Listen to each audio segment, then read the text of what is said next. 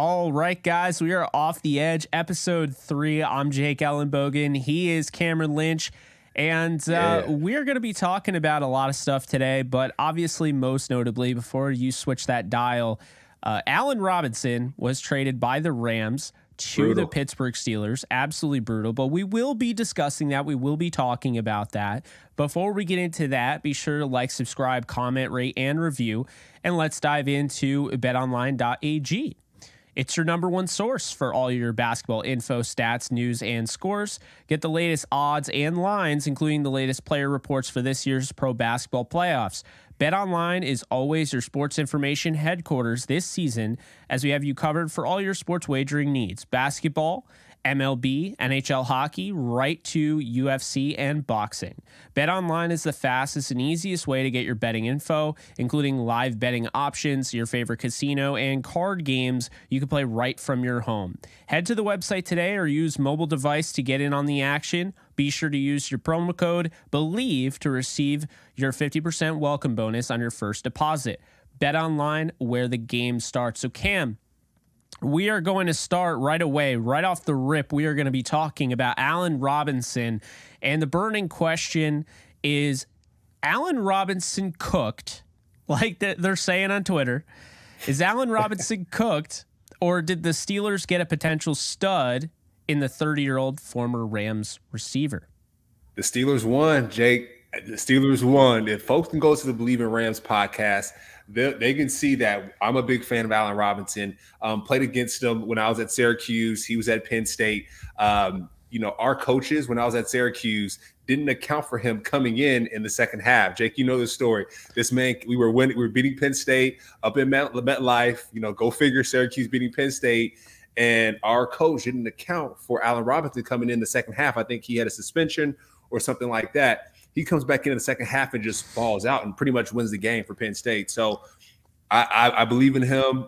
Just watching him from the Rams, I know things didn't work out too well with Matthew Stafford getting injured and him having, the short end of the stick there. But I do know one thing, Jake, that this man can get up and get that football. He can create separation.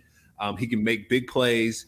So Allen Robinson going to the Steelers, and you got, Kenny Pickett, you got Mitch Trubisky on the Steelers who can throw him that football. And so he's going to get two elite quarterbacks, not only if he's going to have guys that can throw the ball to him, and even two, right? Like, let's say the twos are in, he can have the second string or the first, a different quarterback throw him the ball and get that practice. So I do think he's going to get a lot of reps compared to what he got in LA, right? I think Matthew Stafford didn't go to OTAs or the training camp, so he couldn't get that camaraderie and that chemistry built. And I do think Allen Robinson is going to get that built at the Steelers.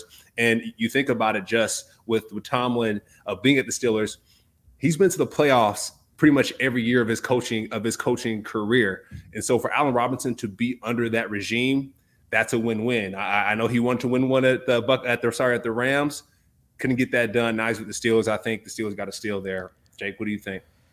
I think this is a guy that's had 1,400 yards receiving with Blake Bortles. Not to flame Blake Bortles, but with the way everyone kind of perceives him, that's impressive, right? I mean, look, when I look at Allen Robinson, I think exactly like you said, he's coming to a team with Kenny Pickett, who now he is a veteran presence. So right off the bat, he is a 30-year-old receiver that can go up and high point the football. He has experience playing in the slot and on the outside. He can win with physicality on the outside. If he has to hand fight, he can do that. If he has to redirect himself, he can do that. If he has to change and alter his catch radius, he can do that. So a guy that plays above the rim as a pass catcher, and that's something big. And I think it's not just a Kenny Pickett win, it's a George Pickens win. George Pickens is another guy. We saw it at Georgia, a guy that can go up and high point the football. He's going to make those crazy plays, but having a guy that he can look up to, we saw how important it was,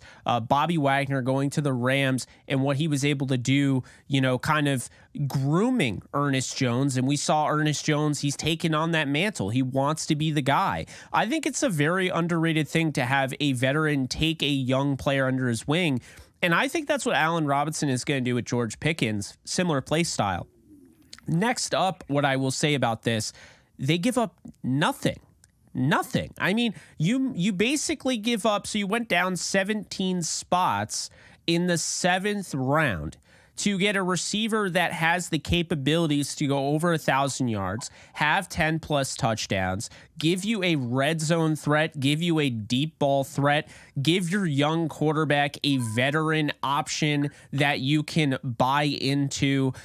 Cam, I think this is 100% a win for the Steelers. I think when you look at Allen Robinson, kind of like what you were saying, and I know we've talked about him a lot on Bleav in Rams, I kind of told you I didn't have a good feeling about him coming back. But this is a guy, let's not forget, because I'll admit when I'm wrong. This is a guy that I thought would lead the league in receiving, because I thought the double team with Cooper Kupp, teams were going to really focus in on him. No OBJ, Van Jefferson starting the season injured. And so I felt like Allen Robinson could come right in, has Matthew Stafford. We've seen the way he had played with guys like Kenny Golladay, Marvin Jones, obviously Calvin Johnson. And so I felt like this was a no-brainer. You're solidifying, your deep threat down the field, a guy that can win with his overall size and his body control near the sideline. And most importantly, it was diversifying the receiver room, where I believe in this case, the Steelers are doing that because they have a guy in George Pickens that does similar to what Allen Robinson does. He's not just that. I would say he's a lot faster than Allen Robinson down the field. So he gives you that deep threat. You have Deontay Johnson, who is an absolute monster off the line of scrimmage, and what he's able to do with his, foot speed and, his overall route running. And then, you have Calvin Austin, who we didn't get a chance to see last year. But they spent a decently high pick on him, and this is somebody that is kind of like your Tutu Atwell. He's kind of like your Tavon Austin. He's kind of like, Rondale Moore, somebody like that. That's okay. He's your 4th receiver, but when he's in the game, you have to account for his speed. And we didn't get a chance to see him last year, but I think we will this year. And I think this just adds to overall, what you're looking at is diversifying the receiver room, and that was why we like the Allen Robinson pickup so much for the Rams. But I think the Steelers are going to do right by him, because they're not going to have Allen Robinson trying to fill a role that he's not supposed to be filling. I think this is somebody that's going to play on the outside. While he can play on the inside, I think it's better to keep Pickens on the outside with him, have Deontay, in the slot, and let it rip with Kenny Pickett, because, man, he really showed some signs of being a franchise quarterback, and a good one at that, down the stretch last year.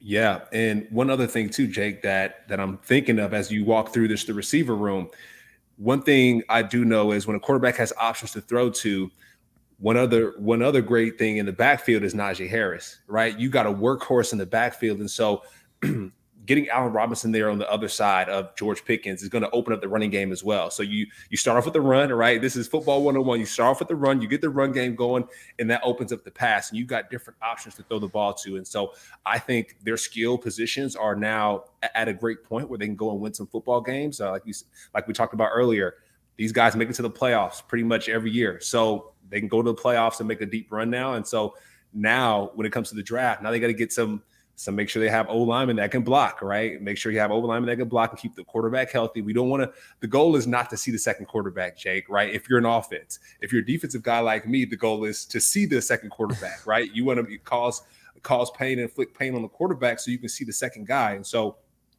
what that does is it opens up the draft where the Steelers can get some offensive linemen to firm up that line. And then also on the defensive side, right? You got guys that can score. So how about you can get some guys on defense and give the guys on offense the ball back? I think that's going to be really important. So this draft is looking good for the Steelers. That's a big move by them, and it's unfortunate for the Rams, Jake. I'm a Rams guy and a big fan of Allen Robinson. So the fact that he left is unfortunate. I know we were kicking and screaming on the Bleav in Rams podcast, like, man, if Allen Robinson gets traded for pennies, I don't want to say pennies, but if he gets traded for a value that's less than his, like, we're going to flip some tables. And Jake, it's table flipping time, my man. I'm with you, man. I am absolutely with you. Any Rams fan that isn't upset about this return, I don't know what to tell you, because it's not like the Steelers. And here's the thing, Cam, this is where we're going to get into money a little bit here, right? We're going to get into value, these picks. So at the end of the day, when the Rams went out and they traded for a Von Miller, Okay, they gave up a second and a third with the stipulation that the Broncos were taking care of it. For the most part, they're just taking care of that contract. They're eating the rest of it. It's a 1-year deal. The Rams don't have to take up too much. Because of it, the Broncos get more in return, right? They get more draft capital.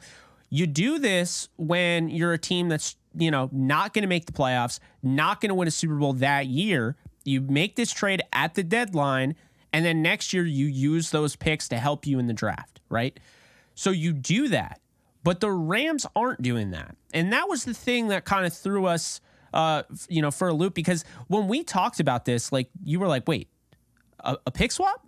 Come again? Like, we texted about this. And look, I'll be honest with you. I didn't think it was going to be a ton until I read that the Rams were only saving $1.6 million. So I'm like, okay, if they're only saving $1.6 million in this trade, then they have to be getting at least a 7th. I mean, I wouldn't be surprised if it's a 4th. But then I remembered that it's Les Snead, who's the general manager, who routinely gets fleeced. I mean, let's just be honest here. Allen Robinson is getting paid pretty much his entire contract. The Rams are paying almost all of it. To not have him on the roster, to move up 17 spots in the 7th round, you couldn't even get a 7th rounder out of that. You couldn't even get a 2024 pick out of that. You settled for a pick swap in the 7th round. Like, I mean, at that point, and this is going to bring us to our Vibe or Don't Vibe with segment. Les Snead's lack of trade return is becoming a serious issue for the Rams. Vibe or Don't Vibe with Cam? Jake, I'm gonna say I don't vibe with it. It is concerning right now. It is concerning now what Les Snead is doing. But what I will say is that he has found success, right? I mean, my man hit a Super Bowl, in the recent years. So I don't vibe with his lack of trade return. But what I do vibe with is his ability to win. I do vibe with that, right?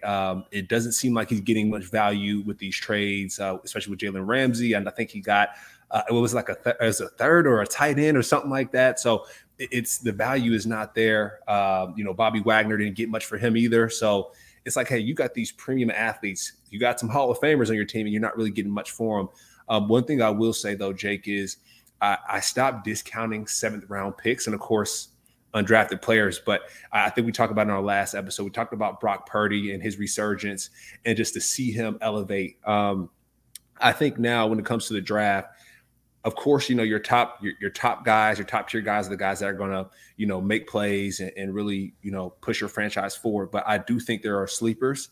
Wink, wink, a little nod to our next series here. But I do think there are sleepers in the draft. And so if the Rams are able to get a sleeper for Allen Robinson, job well done. But it's not looking ugly. So no vibe. It is looking ugly right now. So no vibe for me on that topic. Jake, what are your thoughts? I am going to absolutely vibe that it is becoming a serious issue for the Rams. Hear me out, Cam. All right. Because I like Les Snead. I know some people are going to be like, no, you don't. No, I actually do. Okay. I was the one that, banged the table to keep him with McVay. There were a lot of people that are saying the next head coach should pick a new GM. I wanted to stick by him, see what he could do without Fisher. But let's be honest here. If he's still with Fisher, he doesn't have a Super Bowl.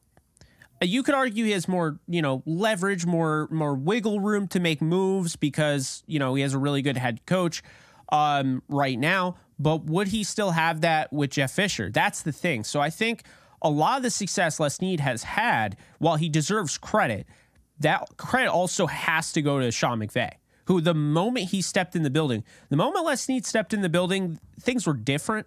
You could tell. And I mean, obviously, you're in the building as well. Like, things are different. They're not the so-sar Rams anymore. Like, you guys had a chance to win some games, in my opinion, that, if Sean McVay was the head coach, you guys win. Like, I mean, that's just the facts. Yeah. You were in those close games. It's constantly, we should have won that game, coming from Rams fans. So my point is that when Les Snead steps in the building, he changes some things. But and they get rid of, thank God, the 4 pillars or whatever Billy Devaney had before, where they wouldn't draft any guys with character issues. And we talked about Janoris Jenkins didn't do anything when he got to the NFL. Nothing, not a peep. So anyway, he did change some things. But when you look at Sean McVay, the moment he steps in, they go to the playoffs. First time since 2004. You were there. The moment he steps in, playoffs, right? And then you have the Super Bowl in year 2, right? And then 2019, which was a down year. If the Rams, which you were also there, if the Rams, are playing in today's NFL with the 7-team format, they're in the playoffs. Then 2020, which is kind of a weird limbo year. The defense is fantastic. The offense isn't quite where it needs to be. You're still like, okay, this team still can do something. They win a playoff game. The next year, they win the Super Bowl. This year, it took all sorts of injuries to take them completely out of the playoffs and out of having a winning season for the first time in Sean McVay's career as a head coach. Snead deserves credit, no doubt.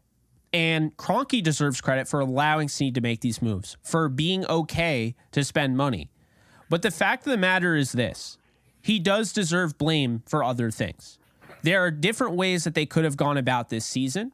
They are paying $74.5 million to players that will not contribute and will not be on the roster in 2023. These are the facts.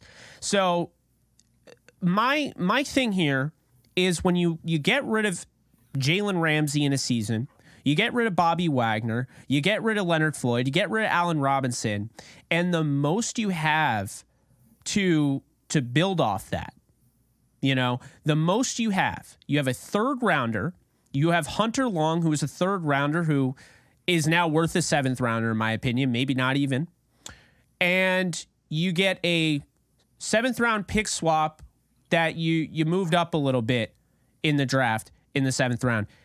Oh my God. That much talent going out, that much money being paid, and just not a lot coming in.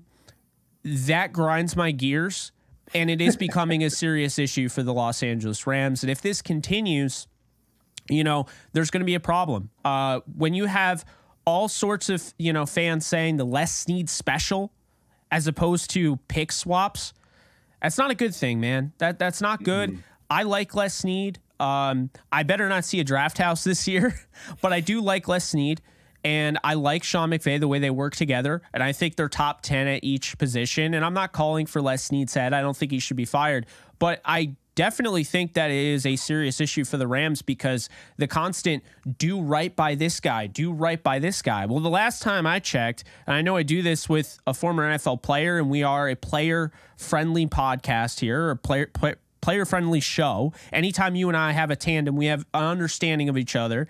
We support the player, but you can't have it both ways. You can't be like, yeah, we totally, we're all about getting Jalen Ramsey to Miami, so we're going to take less, or we got to do right by Allen Robinson because he wants to go to the Steelers. We're going to get less. You can't do that, but then also say it's a business. So it's a business decision. Like if you want to do right by Robert Woods, who was a team captain and a guy that fit the offense like a glove, don't trade him to begin with. Figure out a way to keep him.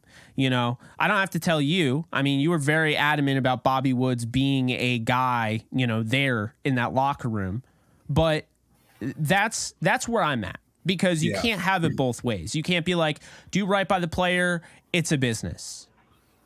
Jake, one thing I will say, I do hope that Les Snead has something up his sleeve. I know I said it before, but I hope he has something up his sleeve. And that's why I said I'm not vibing, right? I have that crazy faith where Les Snead's gonna be like, gotcha. I'm hoping he's like here for it. Gotcha. And I do think, Jake, what I'm hoping for, and we call it hopeism.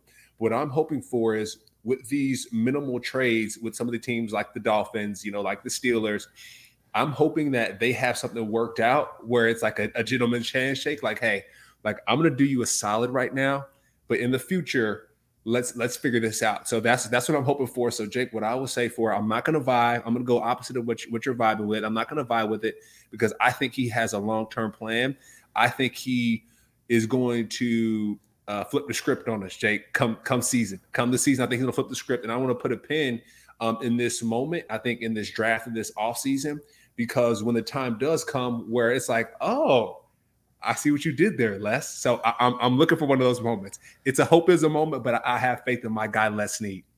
Well, and I'll say this to your point, Cam, and that was a really interesting thing you made, like the handshake. I like that because, the gentleman's handshake, you could argue that's what happened with the Broncos. Before they got Von Miller, they did trade away Kenny Young and they got pennies for him. And then all of a sudden it's like, hey, we need a linebacker. Our linebackers go down. You give us Kenny Young, and then we'll give you Von Miller at the trade deadline, weeks later. Interesting little thing there. I'm not going to say you're wrong. Yeah, keep your eye out for the gentleman's handshake, Jake. Don't let this stuff fool you. You see the numbers, you see the stuff flowing. It's like, this is not making sense. But be aware of the gentleman's handshake. Yes, and I certainly will now. Josh Allen. Let's talk a little bit about Josh Allen. I've had my issues with Josh Allen. I think he's an incredible player. I think he is incredibly gifted, and he has turned into one of the best passers in the league. But I feel like this year he kind of took a step back. Like, I thought he was getting more disciplined with the way he was playing, and then this year he kind of resorted to going back to his old ways, and then maybe not really taking care of the football the way he should, running too much, putting himself in harm's way, taking unnecessary hits. And Cam, this next vibe or don't vibe with part, Josh Allen will not be able to adapt his play style like the Bills want him to. And the context here, before you answer this, Cam, just for those that don't know, in the press conference just the other day, Josh Allen basically was talking about the fact that the Bills do want him to change his play style. They want him to slide more the way he used it. They want him to live to play another down. So do you vibe with this, or do you not vibe with the idea that Josh Allen will not be able to adapt his play style? So I think Josh Allen will be able to adjust his play style. He think he has to. I think he just said it, right? He's like, I'm getting older. Football years, Jake, are a little bit different than normal years. I like to think of football years like dog years, maybe half of dog years are like 7 years. Think of football like 3 to 4 years. Like every year is like a 3 to 4 years in your life. So I know Josh Allen has been in the NFL since 2018 or so. So he has a lot of years on him, playing in the cold. As you know, Jake, you're in upstate New York. It gets cold out there. It's tough on the muscles. It's tough on the body. So Josh Allen playing in upstate New York, taking the beating that he does take, right? He takes on linebackers head on. He takes on DBs. I mean, he's a tough guy. He likes to hurdle people as well. He likes to do a lot of things rather than sliding on the ground and like your Tom Brady's or your Aaron Rodgers. One thing I do know is elite athletes know how to adjust to coaching like this, right? One play they'll do one thing and a coach will say an adjustment and they'll be able to flip the script just like this for the rest of their career or whatever that is. A lot of times when it comes to habit shake, it takes a lot of time to break a habit. But for NFL players, it's a lot quicker because they know that their job is on the line. So with Josh Allen coming out and saying that at the presser that he's going to adapt his game, I believe it. He has between now, their OTAs, their training camp from now to training camp to figure that out. Maybe in practice, you'll see him doing fake slides. You know what I'm not, just, hey, if somebody about to tackle him, let me practice sliding instead of running past and getting tagged up. So he's a lot of time right now to work that into his game plan. So I'm vibing with the fact that Josh Allen will be able to change his game. And I'm not. I think, this is great back and forth. I'm not, and here's why. His DNA doesn't allow him to. And what I mean by that is you go back to Wyoming playing in those same, conditions. I mean, Wyoming isn't exactly, a shiny, sunny, happy paradise over there. I mean, he played in weather. And so I think when, you look at Josh Allen throughout his career, that has been what he is. And I honestly think this is more so PR and due diligence by the Bills to kind of put that out there to not worry fans. And, obviously they got to cover it because it's going to be a serious thing, looking around the league, guys that are getting hurt, and so I think the best of ability is availability. And Josh Allen is going to look at this like, I've been able to be available.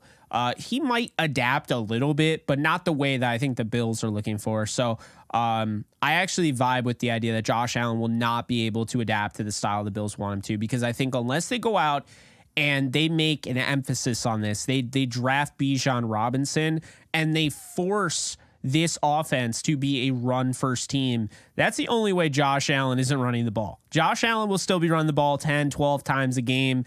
That's what Josh Allen is, because what Josh Allen does is he takes the running game and he builds off of it. He is a rhythm passer, but if he doesn't stay in his rhythm, he can still stay in that zone. He can still keep that momentum going with his ability to run the ball. And that's where he might try it at first, but realize, hey, this isn't going to work for me. They might have to have that internal discussion. I think he's definitely going to try, but I don't think he's capable of doing it because it's just what he is. When you think of Josh Allen, you're synonymous to a guy that looks like a linebacker that can, run as well as just about any running back in the league and can throw the ball like a rocket. So that is Josh Allen to me. I hope he figures it out, because at the end of the day, I think he's an incredible talent. He's good for the sport. And if he gets hurt, like, an RG3 situation, the NFL fans and us are going to be heartbroken. Yeah, we're going to be heartbroken. I mean, think about RG3. You think about your Carson Wentz's. Carson Wentz has never been the same. A man's been on the MVP track. So yeah, we don't want to see that for Josh Allen. I think too, I know Tua just came out to the presser and said that he's going to continue playing. He wants his young son to see him play football, right? And understand what he's doing. A lot of times when kids are 1 to 2, they're like, what is this? What is that? But when he's about 5 to 6, he can say, hey, my dad's a quarterback for the Miami Dolphins. So Jake, there's a lot of player safety, I think, in the mix here. I do know that later in our conversation, we're going to discuss that. But what I do know that when it comes to the owners' meetings, I'm sure they said, hey, guys, protect our quarterbacks. We're paying these guys a lot of money. People are paying a lot of money to come to these games and to see these guys, right? So the jerseys are being sold, and it doesn't look great when your starting quarterback is sitting on the bench. It's almost like when people go to an NBA game and the guy's on load management and they travel from Spain to go see a game and the guy's not there. I think leagues are wanting to get away from that, and the best way to do that is by being available. So back to your point, Jake, Josh Allen, you said that he won't be able to adjust his game. I think he will. I do know that the NFL has come out with special helmets for the quarterback. So going back to the Tua piece, they're building special helmets for these quarterbacks. The defensive ends are getting faster, Jake. I think that's probably the scariest thing in this game of football. We talked about in our last episode is the defensive ends are going to be running 4.2s. Think about your receiver, put a little bit more muscle on them, and just put him at the defensive end spot. And so Josh Allen, he's going to have to slide on the ground, Jake, or he's going to get torched. Like it's point blank period. He's going to be barbecue chicken. And, the Buffalo fans are going to be burning those tables sad as heck because their starting quarterback is hurt. And so we don't want that, same thing for your Lamar Jackson. This message is for Lamar Jackson as well. What Josh Allen is saying, this message is for Lamar Jackson. We love to see his breakaway speed. I know he's trying to get this big old contract, but just moving forward, I think quarterbacks, they have to take care of themselves. Matthew Stafford, Jake, we went through a whole season calling Bleav in Rams, and Matthew Stafford wasn't healthy, man. So I think it's extremely important that quarterbacks adjust their game. No, I agree with you. I mean, I'm all for adjusting. I just don't know if Josh Allen's going to do it. Next up, speaking of adjusting, the Bills, Damar Hamlin, there's had to be a lot of adjustments. The league had to adjust. The team had to adjust. The fan base had to adjust. Fans of football had to adjust. And Damar Hamlin had to adjust. He suffered a very rare condition called commotio cordis, where at the worst time, and I'm making this about as simple as it can be to be explained, but basically at the worst time of your heartbeat, that's when you get hit dead on in the heart, like a direct heart contact, and it can cause you to go into cardiac arrest. And it's one of those things, man, where, there was all sorts of stuff that was just really tasteless floating around. We talked about this floating around the internet. That's what it was. It was commotio cordis. We talked about it on Bleav in Rams. Look, I am so glad Damar Hamlin is not only back, first off, not only alive, not only back, but Cam, he got cleared to play football. At least make a comeback. This guy has been through so much trauma, and the fact that he hasn't taken his eyes off the prize shows you exactly what it means to be a professional athlete. And really just that what teams want, even looking, the draft is a week away or so forth. Teams want that type of guy. Teams want a guy that's, okay, I went through something incredibly traumatic, but my eye's still on the prize. I still want to play football, and that's big. So I guess my question for you, Cam, or both of us, vibe or don't vibe with, Damar Hamlin will complete his comeback from commotio cordis and return to the Bills defense on Sundays. So Jake, I'm gonna say vibe because everyone loves that story, right? The comeback story, the comeback kid. Well, one thing, it's like, can I do like a vibe and a don't vibe? Can I do like a half and half, like Arnold Palmer lemonade? No, you can't. No. Okay, well, I'm gonna say vibe. We all want to see him make his return back on the field. I think that's going to be great. But what I'm not vibing with, Jake, is the fact that now he's signing himself up. I think Israel Adesanya said this during one of his UFC fights. He was like, "I'm prepared to die in this arena."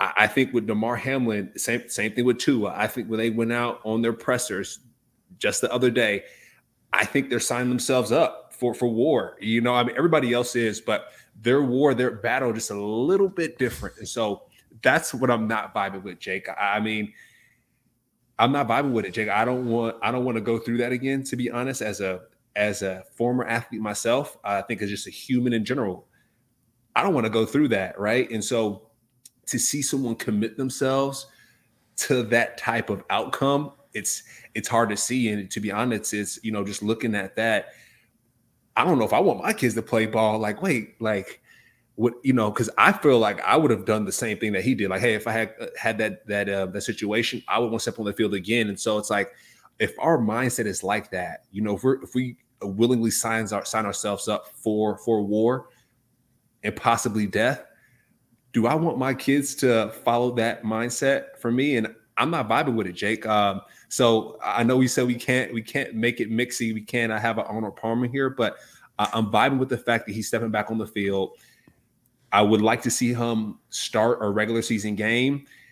And if he comes off the field right after that, I'm vibing with that. But we all want to see that Cinderella story. We all want to see someone come back from one point to the next. But I don't know if I want to see it for too long. There have been some incredible comeback stories. The one that I think, the one that did not happen because no team would give him the chance, Stedman Bailey. And he was shot point blank in the head. And he was running routes like he wanted to come back, and no team was going to give him that chance. So that was really disappointing. But then you look at something that happened on the field. And, you could also say Brian Robinson last year. He was shot in the leg, and he played in the same season. Incredible. But another Washington player at the time that I'm going to bring up is Alex Smith, who his leg was just, it was one of the worst things I've ever seen in a sport. Honestly, one of the worst injuries I've ever seen. Putting it up there with Kevin Ware of Louisville in the tournament, when his bone popped out of his, really bad stuff. And I'm sure you remember the Alex Smith injury. He came back. He started a game. It felt wrong because the Rams played them and they just teed off on him. And I was honestly just hoping he'd be okay. But he made that comeback. And it's weird because Damar Hamlin, it's not just a heart. It's not just cardiac arrest. It's not just commotio cordis.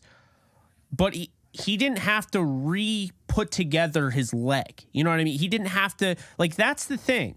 Alex Smith. Put together his life. Yeah. But it's a little bit different. You know what I'm saying though? The fact that he is medically cleared, which I don't know how, but that just shows how much he wants it. He's medically cleared. He doesn't have like a broken leg that I'm worried about to the point where it was broken. He had like, splinters. No. Like Alex Smith's leg, I was like, he's done. He's never playing again. That was awful. And he came back. So I'm not betting. I'm not betting against Damar Hamlin. I'm going to say I vibe with not only the fact that he will complete this comeback, Cam, but I also Bleav he will be on the field on Sundays. Now, they did sign Taylor Rapp, okay? They have guys in the back end of the secondary. He may not be a guy that they want to lean on the defense, but we can't deny how well he was playing when they needed him last year. He filled in a pinch. I think he at least is going to play special teams, at least. But he's still so young, I wouldn't rule out him starting again. So yeah, I vibe with it. Okay. And one thing, Jake, so I just looked this up. You just said that he got cleared for his physical. And I know he said on his presser, I just typed in leading cause for death amongst athletes, sudden cardiac arrest. Jake, I mean, I don't blame you, Cam. I know I said vibe. We want to see him step on that field. I think it's for his confidence. It's for his story. We want to see that. We want to see him with that jersey, that helmet. But, hey, get you a series in and get right off. I mean, you don't have to get right off, but, Jake, come on, fam. Like, sudden cardiac arrest. You said you just mentioned it, right? People have come back from X, Y, and Z. Mm-hmm. My man Damar saw the other side. You know what I mean? He saw the other side. So that's just concerning for me, right? Like, I want to know, number one, who cleared him. I know that the team doctors cleared him. I hope the NFL, they brought their doctors. I hope the NFLPA, like, I hope he's getting multiple reviews and multiple perspectives on this, because if I'm his mom, if I'm his family, I'm like, dude, please don't clear him. Please don't clear him, because if we see him drop again, Jake, it's like, all right. I mean, if anyone has any heart issues playing football, then you might just have to start ruling these guys out, Jake, right? Like, yeah. I think a lot of times when scouts, when you look at players and you just look through their profile, if you see guys with heart issues and something happens to Damar Hamlin, from now on, guys with heart issues are now going to be like, ooh, we might want to stay away from that because Damar Hamlin just survived something like this. So Damar Hamlin coming back, it's going to be a great story. But if something else happens to him, I think it's going to affect the game of football forever. So, I mean, it already has, but I don't know, Jake. I don't know. Hear me out, Cam. I would not be first off, I'm not pushing this. I'm more so like, I vibe with the idea. I think I'm not betting against this kid. He will be out there again. The Bills aren't giving up on him. See, here's the problem with Stedman Bailey. He was on the Rams, right? So no team was going to sign that, because no team wanted to run the risk. The guy got shot in the head, and then if anything happens, you have a whole big mess on your hands. But I think Damar Hamlin already being on the Bills on a rookie deal, and the Bills clearing him, letting him speak at the presser, and having him like make his intentions known, like, I'm playing again. I want to play again. This is what I want to do. This is my job. This is my life.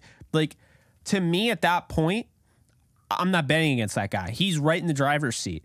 It may feel uncomfortable, may feel, kind of unreal and everything, but, he's a very good football player. He's in the NFL, obviously, so you got to be a good football player to be in the NFL.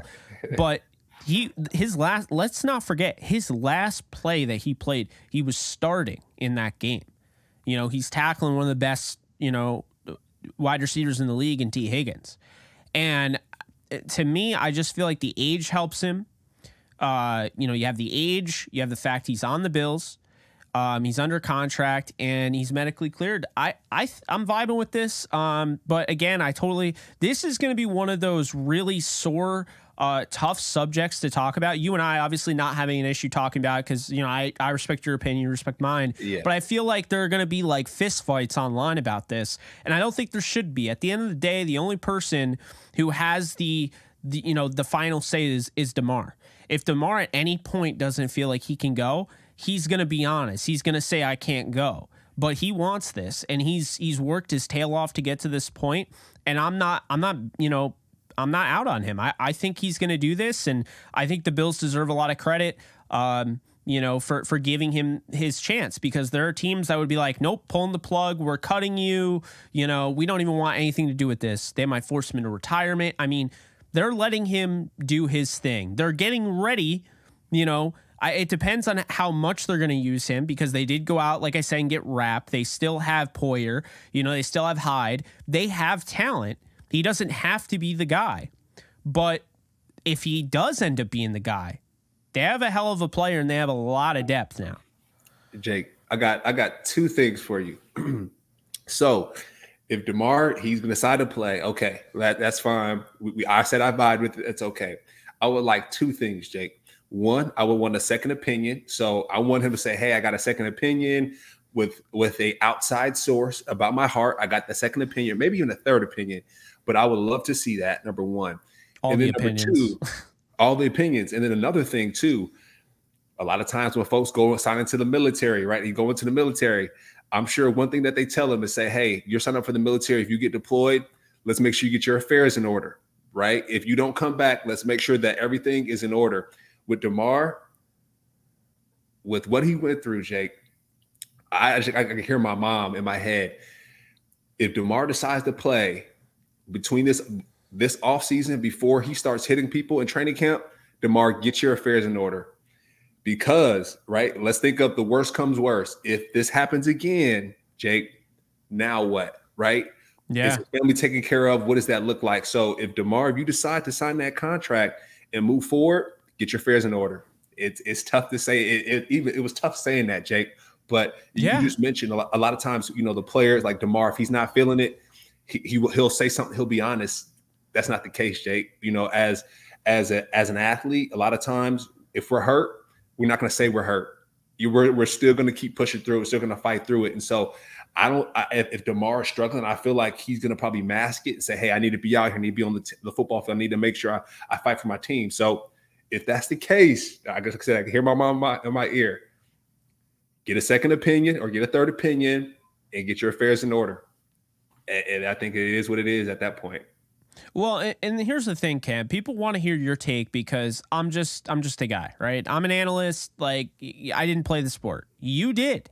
You played at the NFL level.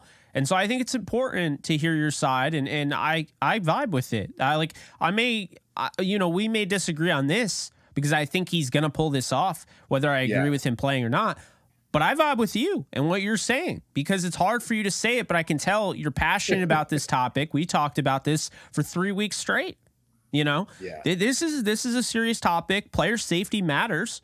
And there's a lot riding on this. Like, I'm a little surprised. I don't know how much the NFL would be able to do, but there's so much at stake here. Like you said, if anything goes wrong, the NFL could be really liable and whatnot. So I don't know. I wouldn't want to be a part of any of this. I'm rooting for the guy, and I'm hoping it all works out, and I believe it's going to. I'm not betting against him. But final piece here, and then we'll wrap up the show with our feature NFL player segment. But final piece here on the Vibe or Don't Vibe with segment. It could be pretty quick because we talked about this yesterday. Trey Lance, okay? The 49ers are fielding calls for Trey Lance right now. That does not mean they're shopping him, but they're fielding calls. Cam, the 49ers who are fielding calls for Trey Lance will trade him before or during the draft. Vibe or don't vibe? I don't vibe. Reason why I say I don't vibe with this is because I did see something that's with Brock Purdy said, hey, I think he said it yesterday. I might not be good to go for the season. That could be smokescreen. Jake, we talking about smokescreen, but at the end of the day, if Brock Purdy is not ready, that means you only have two quarterbacks ready to go and really run, because Trey Lance, we haven't really seen. So you have two quarterbacks ready to go. And so the only other option right now is to, like you said, trade them at draft. So then now you have a quarterback locked in. Brock Purdy is still questionable, and then another quarterback can come on. But I don't know, Jake. I don't know. I don't vibe with it. I don't think it's going to happen. If the 49ers want to win now, we clown the 49ers all the time on the Bleav in Rams podcast. If the 49ers want to win, they're going to have a quarterback in there that can run that offense. And we did say on the last podcast or the last episode that they can win with anybody back there, but they're going to have to get a little bit more firm if they're going to want to go and win a championship. I'm not vibing. I'm not either. I don't think trading Trey Lance makes any sort of sense because I would rather start him, try to get that, that draft capital up. And, if I was going to trade him, I try to get his asking price back up because right now it's at an all-time low. This is the buy low moment. This is before the GameStop spike, in the stock market, and to me, you don't trade a guy like that. And you definitely don't just do it just because you need more picks. You made the decision to trade for Christian McCaffrey. You knew what you were getting into. This better not be to add a little first here or a second round here and kind of pepper it. No. You know what you're getting into with this draft class. This would be a mistake. So I'm going to say I don't vibe with this. They're just fielding calls. This isn't shopping around. They're completely different terms. So I don't vibe with that. And then Cam. Happy birthday to Hall of Fame safety Troy Polamalu. I loved watching this guy, as a kid, and he's a two-time Super. Yeah, exactly. Two-time Super Bowl winner, 2020 Pro Football Hall of Famer, 4-time first-team All-Pro, 8-time Pro Bowler, Hall of Fame, All 2000s team. Dude, he played 12 seasons with the Steelers. He was drafted 16th overall in the 2003 NFL draft. He started 142 games, 32 interceptions, 3 touchdowns, 107 pass breakups, 14 forced fumbles, 12 sacks, and 783 tackles. I don't think anybody's ever called him the Tasmanian Devil except for Gus Johnson in that one Madden game. But if they had, he was basically a Tasmanian Devil because that guy, I would call him a honey badger because he was unbelievable. And watching him, he'd be able to blitz the quarterback. He'd be able to be a ball hawk. It was him. It was Ed Reed. I don't know who the greatest safety of all time is, but if Troy Polamalu isn't in the conversation, then I don't want to have that conversation. Troy Polamalu, he's a big reason why I wanted to start playing football. Of course, growing up in LA, USC, seeing him wear that helmet and then him going to the Steelers. I hear when I played in the NFL, I heard stories about Troy that were unbelievable. I know when it comes to lifting weights, like he did it the natural way, calisthenics and doing different methods of training. And he would act like he was blitzing the quarterback, go to the line of scrimmage and run to the middle of the field and pick the ball off like with his finger to, just insane stories. And it's also great to see other athletes that are emulating his game, like Hufanga from the 49ers, right? People say, oh, that's a young Troy Polamalu. So it's great to see other players following his lead and the legacy that he left. So like you said, happy birthday, Troy. Happy birthday to Troy, indeed. This has been episode 3 in the books now for Off the Edge. Special thanks to our sponsor, Bet Online. And we'll catch you guys tomorrow for our 4th episode where we'll be talking about sleepers in the NFL draft. You guys take care, and we will see you guys soon. Later, folks.